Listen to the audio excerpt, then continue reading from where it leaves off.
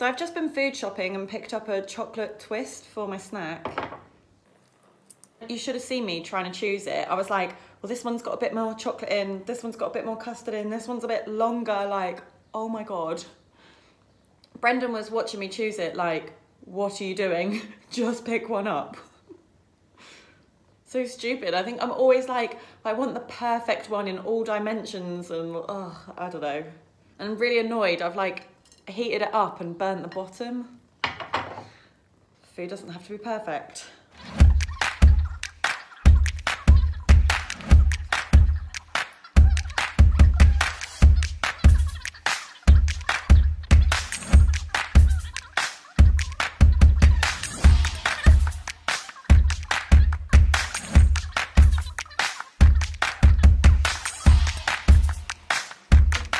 I wanted to record really quickly about an experience at dinner where Brendan cooked and he made us both burgers, and I was in a meeting at the time, so he gave me mine and I like started eating it, and then I don't know, a couple of minutes later he came out with his on a plate and I had this panic like, oh my God, I've already started eating and he hadn't started eating his yet, and I didn't realise, and it was that like, oh, I've got food before somebody else, and it was a really automatic panic. And then I was like, whoa, what is going on? Like, that's such an old kind of thought for me, to think like you always have to start eating last and you can't ever finish eating first. So I was like, right, stop. What is going on? Like, what does this thought mean? Because now that I'm eating, food shouldn't be something that's treated as like scarce or limited, or like, I don't know, I need to savor it or eke it out or whatever, because I can eat now, like I can eat the same as other people. So I was like, right, so why do I now need to be the one that's like eating the longest or starting last or not finishing first or whatever? I think the thing I used to have is like, because food was rare for me and I was restricting so much and like just so desperate to eat all the time, like my body and mind wanted to eat so badly. When it came to meal times, I always wanted to be the one that was eating. And so I would eat really slowly and like cut my food up really small and basically just eke all of the food out, because I wanted to get like the maximum enjoyment from my food that I possibly could, and just basically my body was so desperate to eat, but I was stopping at eating. So I was trying to just make the most out of my food so that I could kind of give my body what it was asking for and let it like eat and eat and eat, but in a way that it was still only eating very little calories, which is really difficult to do. So then when someone else is just eating freely and eating proper portions and like they're still eating when you're not, I would find that so difficult, because I'd be like, oh, but I want to eat. Like watching them just, it was like painful for me, because I'm like, my body and mind are just going, do what that person's doing, like just eat your food, eat your food. But because my mind was overriding it all and I had to hold back, ooh, I'd then need to sit and watch them eat. And yeah, literally that's it. It was just painful watching them eat when I wasn't. Although that's, no, not always true, because sometimes I actually got enjoyment from watching other people eat. Like I'd even go and sit in cafes and stuff just to watch somebody else eat a piece of cake. And I wouldn't be eating, but it was almost then like I was eating through them. Like I'd watch them enjoying their food and almost like imagine it was me eating the food, but yeah, creepily watching someone else do it. I don't know, maybe when it's someone at the same meal time, there's more of like an actual threat of the food, like more like I would actually eat it. Like in a cafe, I'm not gonna walk up to someone else and finish their cake off for them, but I guess at a dinner table, like I could carry on eating. So I think it was either the risk that I would eat or that I wouldn't eat, but I'd then have to sit watching everybody else eating, which is exactly what I wanted to be doing. And so I always find I'd try and make myself really busy after I'd finished eating. Like I'd always be straight up to do the dishes, or I'd be mopping the floor or something like that. And if we had friends over, they'd all like sit and chat and just chill out. But like that for me, I couldn't do, because I'd be so like painfully thinking about food. So I'd be like up, busy, doing this, doing that, whilst they just like chilled. And maybe part of that like needing to do all the time is like a movement thing, like having to be moving. But I honestly, for me, I really don't even think it was that. I think it was just, I always needed to be busy. I always needed to be productive as well, like achieving something, ticking something off. And I always needed to be distracted from food so that I wouldn't risk eating. which is nuts because I wouldn't have gone and eaten. But even if I'm not eating, it's then the pain of like wanting to eat but not being able to eat. So yeah, distraction.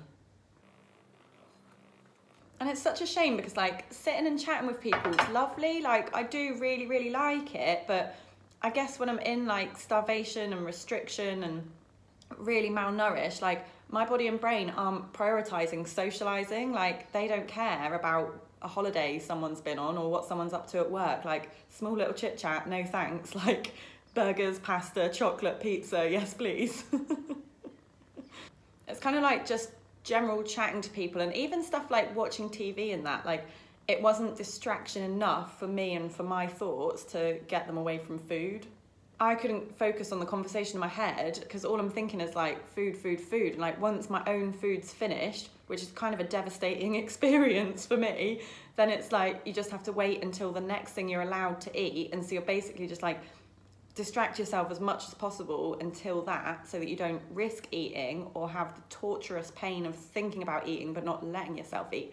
Because like a normal person put through starvation, when they get those thoughts of food and like just go and eat, go and eat, go and eat, they would go and eat because they'd respond to their body. It's pretty smart really, your body, like it's trying to fix you and heal you, so it's saying like you need to go and eat. But because I would then override that, I'd then have like the torture of thinking go and eat, go and eat, go and eat, and being like no, I'm not going to go and eat, and then yeah, it's horrible. And so now I'm trying to have to like remind myself like you don't need to do that anymore. Like food isn't just something for other people anymore, like I can eat it too. And so yeah, I guess it shouldn't be so painful to like watch someone else eat something because oh, I'm allowed to eat that thing now. Or like if Brendan starts eating his burger after me, like well, that doesn't matter, I'm still having mine and I can still have another one again tomorrow when I want one, or I can still go and eat something now. Like some of these thoughts are just so automatic that I like catch them and I'm like, wow, that is such an old thought, why am I still thinking that? And then yeah, I just have to remind myself like food is now regular, it's not scarce, it's not limited. I can like start last, finish first, eat the same thing that another person's eating. She is gonna hate this. Have a cuddle. It's all on her terms, look at her. Get away. It's okay. Good girl. Aw, I thought she was gonna leg it. Another thing I always used to get is like always wanting other people to be eating more than I was. Like I always had to have the least. Even if it was only just, it would be like a little win for anorexia, like good, you ate the least. And I think it kind of gave me permission to be eating. Like if someone else was eating more, it's like, well, there you go, you're doing okay because you've not had the most.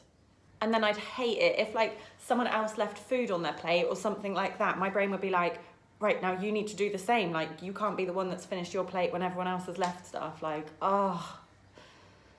And luckily, really, for me, like Brendan and most of my family are pretty good eaters. They don't often leave food on their plate, but I don't know, if Brendan eats his burger and then leaves some of his chips, I'd be like, right, now you have to leave some of your chips.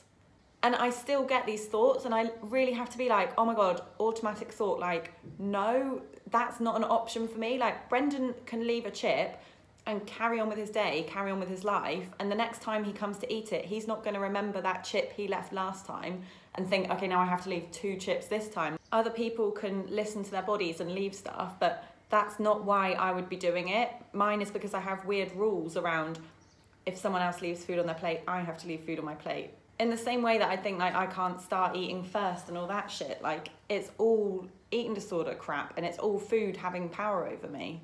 And I know it gives anorexia a foot in the door. Like if I leave something today, then tomorrow I'm gonna be like, oh, now you have to do the same thing. And to be honest, at the moment, even if it's like a genuine reason why I'd want to leave something, like I burnt the bottom of my thing, I don't really love charcoaled pastry. It doesn't taste that great to me. But I know if I leave that little bit, the next time I have a pastry, I'll think I have to leave the same amount, or I'll think I'll get fat because I've eaten more than I ate the last time. So like I'm still not at a stage in my head where I can like just listen to normal like body sensations or thoughts or even like tastes really. Like, well, I don't really like burnt pastry much. yeah, if I see someone leave food now, I have to honestly be like, mentally like, it's okay, they can do it, they're listening to their body. They've not built up this deficit of like pastries or burgers and chips, like whatever food I've been going without for so long, they haven't. It is what it is. I do have a pastry deficit. I do have a burger and chips deficit. So yeah, I do need more than these other people at the moment, and I'm not in a position to be leaving stuff. And like, I hope that everyone has supportive families who recognize what you're going through and do like eat well around you, but maybe not everyone will. And like, you've always got that friend that's really like fussy with food and like picks at it and leaves bits and blah blah blah blah blah. Like, literally screw them right now. Like, it really doesn't matter if someone's leaving shit or eating slowly or picking it all apart small, like whatever. If they can do it and move on with their lives, that's just them. Like, you know your position and I know mine, and like, I still cannot do that stuff. Those are all old rules that I used to give into, and look where it got me. Like, my life was screwed because of it, and it completely controlled me. Like, I can't just do a rule one day and then stop it the next. It was my whole life. It just became the dominant thing in my life. Yeah, these rules just take over to the point where I'm not in the world. All I care about is focusing on restricting my food and then distracting myself so I don't go and eat. Oh, God. So anyway, no, it's not a little thing to just leave something, for me, on my plate. It's feeding into that whole shit that I've just described there, which is horrible. Like, I hate my whole world revolving around food and weight and shape and just basically putting all my effort into overriding my body and trying to force it to not eat. Like, ugh. Because that's what it is, really, when you're restricting. You've got like two forces at play, like the natural instinct and survival mechanism of your body when it's in starvation and restriction to be like, go and eat, go and eat, go and eat. And then your mind, which is influenced by an eating disorder, saying, no, we are not listening to that, we're gonna not eat. So then you've got this huge pull to go and eat, this huge fear and mental block saying, no, you can't go and eat. So then, it's just a mess. So that's a very long-winded way to explain why I don't leave stuff on my plate, but... And obviously one day I hope I can like dial into my own intuition and eat when I'm hungry a bit more and stop when I'm full, and if something's burnt and I don't like the taste of charcoal pastry, which, being very honest, I don't, I can just like chop the bottom off or something. But I don't know, I'll get there, but I know I'm still not there yet. I know I can't do that thing today. Let me get the cat. Say bye-bye. Oh, look at her face. Give him a kiss, Beyonce. It's bum shot.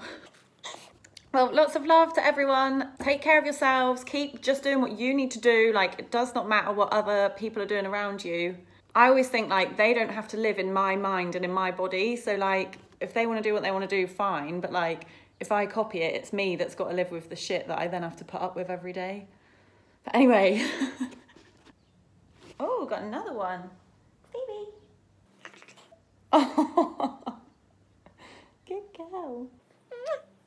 So I hope you like the video, and subscribe to the channel if you're new. Leave a comment, I can chat to you below, and I'll post again next weekend.